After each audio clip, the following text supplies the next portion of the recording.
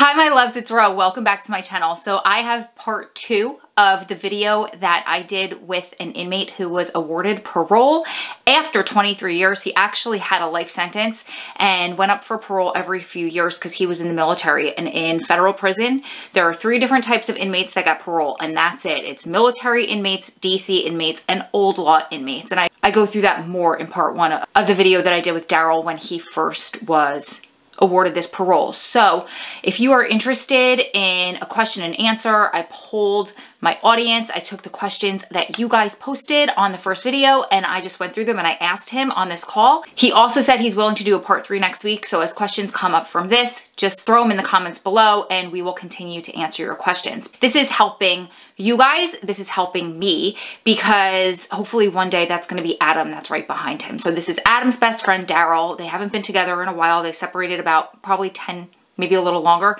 10 or 12 years ago. And I stayed in touch with him because he's like a brother-in-law to me. So if you're interested, please keep watching.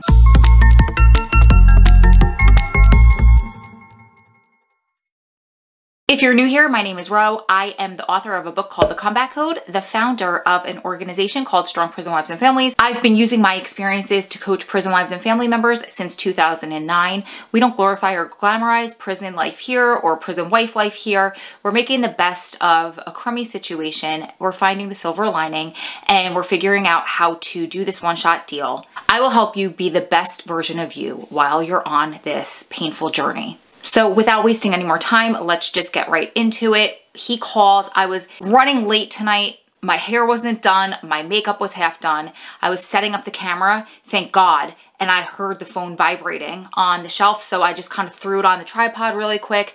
We had a little bit of a conversation before I got the camera going and the microphone on and started. So he was talking a little bit about how he's in freak out mode, and I asked, are you in freak out mode because of this video? Because the first time I asked him, are you ready to be YouTube famous? And he's like, I don't know about all that. YouTube wasn't even around until probably a decade after he got incarcerated. So he's just learning. He doesn't have any experience with social media. He doesn't have any experience with iPhones or smartphones or anything like that. So that's what I thought he was talking about. But he said as the weeks are progressing, it's getting more and more real to him and it's getting more and more scary. And he addresses that. That's the last question I asked him.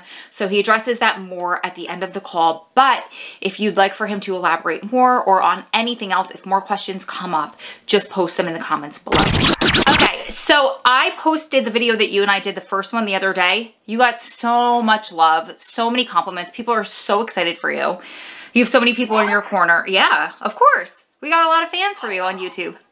We had one girl who said you're cute and asked if you were single because I posted a picture of you and Adam from Allenwood.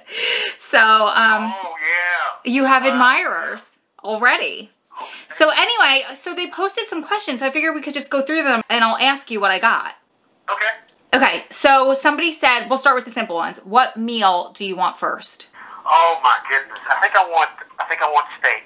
Oh, yeah. It's been so long since I've had steak, so yeah. I'm gonna go with that. Steak is a great one. Okay, what do you think will be the hardest thing in the free world to get readjusted to after all this time? Oh my goodness. Probably the technology, I would say. That's my fear for Adam too. Yeah.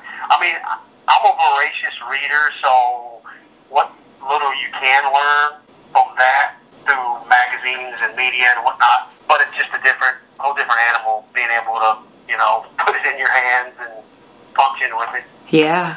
So I'll help you with whatever. 'Cause there's this thing called FaceTime where it's like a video visit, right phone to phone. Yeah. So you just call me anytime and I'll talk you through it. We just have to teach you how to do that first. yeah, most definitely. And then I think being around, I guess letting my guard down and being around, you know, just normal people out there in society, that's going to be a little bit different. Yeah, it is. You know, with my friends and family here, I'm more like myself, but other than that, I'm guarded.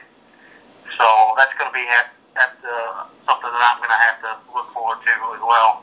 I think it's great that you acknowledge that because a lot of people are in denial of that. And I think it's a huge help to acknowledge it so you can work through it kind of quickly. Yeah. Okay, so I'm going to read this woman's whole comment. She said, what an inspiring story and one that proves to never give up hope. Daryl sounds almost like Adam in the way by his mindset and always continuing his education from within. It's no wonder they became best friends. Like-minded people attract liked people. For part 2 of this video, I'd like to know, since it's been a couple of months now from his first interview with you and getting closer to his parole date, do you have any new definitive plans for your release? Well, first I'm going to have to try to find a job I'm releasing to the Warren County Regional Jail, which is in Bowling Green, Kentucky. For those that don't know where that's at, Western Kentucky University in southwestern Kentucky. But I'll be living about an hour east of there. So I'm going to try to secure a job that's at a midpoint between the two because of the commute times, aren't going to be practical getting a job in Bowling Green, and then when they release me to home confinement, I'd have to commute back and forth. It's just not feasible. So securing a job, and then I got accepted into an MBA program. So I want to hit the ground running with that. I think I'm still going to stay with the correspondence because I think that's going to open some doors for me for the future. So it's pretty much finding, I guess, a viable job that's going to work best for me. I don't know if that's a generic answer or not. No, I think it's perfect. If that's what a lot of people experience and it's generic, then that's the truth. And that's something that I think on the outside we need to work for to help with reentry and stuff. A lot of times we hear stories out here, especially from the women who've done time, that once an inmate hears that somebody else gets parole, they try to mess with them and ruin it. Have you experienced anything like that? No, but I can tell you I've heard 2 different stories. One, a guy who had a similar sentence as mine, similar confining offenses, did a lot of time. He got out. He was on a pretty lengthy duration for parole. And from what I understand, his parole officer is great. Very reasonable. Not too many restrictions. But then there's another guy who did, I think, 13 years. He got out, and he had a horrible one. She just breathed down his neck anytime she could. He seems to think that at the early stage of him getting out, she had asked him to go and dress some kids at school. And he said that he'd be more than willing to do that, but he wanted to focus on himself first because he had been away from society for 13 years. He wanted to get more solid footing underneath himself before he did that. And if she didn't mind, if he could do that at a later date. Well, he can't prove this, but he thinks that she held that against him, and I guess she was just horrible. He violated. He's a bodybuilder, so I guess he violated on steroids. And as opposed to getting some type of other sanction, he chose to just come back to prison to kill his paper just to avoid being on her docket. That sucks. So that's a pretty bad scenario there. Yeah, that sucks. And I think that's probably more common. Go ahead. I'm sorry to cut you off. You can only go off of what you're being told, so you don't know the context and you're not there. But those are the 2 that come to my mind. I don't know if that answered your question. Yeah, that completely answered the question. Yeah. Besides for the day that you heard that you were awarded parole, what was your second best day in prison? My second best day in prison? Yeah, because this person's just assuming your first best day in prison was the day you were awarded parole, so she wants to know what other was your best day in prison. I would say probably receiving my diploma for my bachelor's degree. Oh, that's awesome. Yeah. Despite what they may portray, the BOP is not as proactive with education, and they don't facilitate it like they should. So it was just quite a difficult journey for me. Yeah. The academic portion of it was the easier part. Yeah. Just getting staff to, make calls for you or to do their job was quite daunting, to say the least. Yeah. This is a long one. It says, how did you meet Adam? Like in prison, since it's an every man for himself arena, how do you find that kind of close friend? Are you able to maintain contact with each other, and are you allowed to visit him once you're free? Well, to answer the second part first, I don't know. I think I may have to get special permission from my parole officer, but I don't think that would be a problem. The guy that I'd referenced earlier about his restrictions, his PO was great with that. So if I get a PO that's similar, I would be able to do that. To the first one, I think Adam and I became good friends because I got recruited to teach some recreation classes and Adam was already teaching some others. And Adam's in incredible, phenomenal shape, and I'm a fitness junkie as well. So it was kind of, I guess our friendship started off a mutual respect for our fitness, and then from there it just blossomed. You know, same mindset about life, about politics, and then it just took off from there. And he's like a brother to me, you know. Yeah. Oh, I love it. Do you desire to have a wife or a family in the future? Here's your chance. Plug yourself. Yes,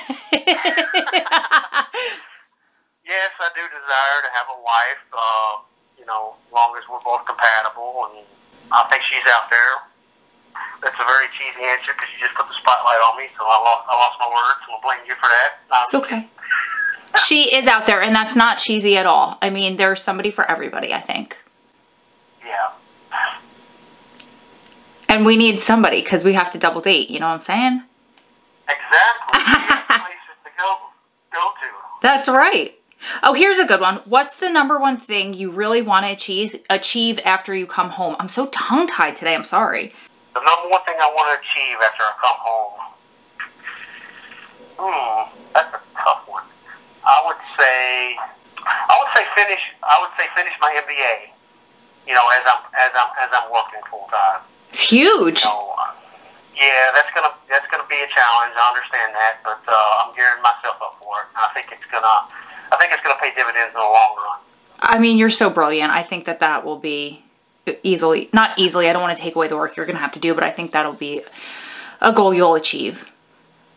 Yeah, and you know, on a side note, I still want to find an avenue to do something similar to what you're doing, as far as helping people. I wanna be that individual who can be a sounding board or lead by example, or show people that, you know, on their worst day, or no matter how hard you fall, it's about getting up, and that you can move forward after a tragedy. Well, you're welcome aboard anytime you're ready. How long do you have to do in the halfway house? I don't know. Worst case scenario is 4 months. But from what I'm understanding, if there's any truth to it, my case manager told me that he thinks I'm only going to have to be there for 2 weeks. Oh. I've had other people who have told me. A friend of mine who was military, he said that pretty much along the same lines, because I'm going to be going on. This call is from a federal prison. And what I'm understanding is you've got where you're going to be living is stable and is a good environment to live, and you got a job that expedites when you go on home confinement. That's awesome. Can you talk to me really quick, because I know we only have a few seconds left, about how you were telling me before you were kind of freaking out? Yeah, I'm just, you know, it's a new page. I don't know what's in store for me. It's all visualization, perception, and secondhand information. So, and I think we all fear the unknown. So that's mostly what that is. And just, you know, because I've been away so long, it's hard to process. Yeah, it's going to be an adjustment, but we're all here fighting for you and pulling for you, and this is what you've been fighting for 23 years. So one day at a time, one step at a time, and it's going to be amazing. And you have so many of us out here to support you. So what do you think? Maybe like part 3 when you get out of the halfway house, or? We can do part 3 next week if you want. That works for me. Are you gone? I love to say, are you gone? You guys keep staying strong, keep loving strong, keep supporting one another through this journey, because you're one day closer to it all being over. Daryl, of course, is a huge step closer, and Adam and I hopefully are right behind him too. Lots of love from my heart, Adam's heart, and Daryl's heart to all of yours. I'll see you beautiful ladies and gentlemen in the next one. Bye guys. You'll have to excuse me, they have this big exhaust fan back behind me, so it's not that I need hearing aids or anything. It's probably my awful accent too, let's be real. No.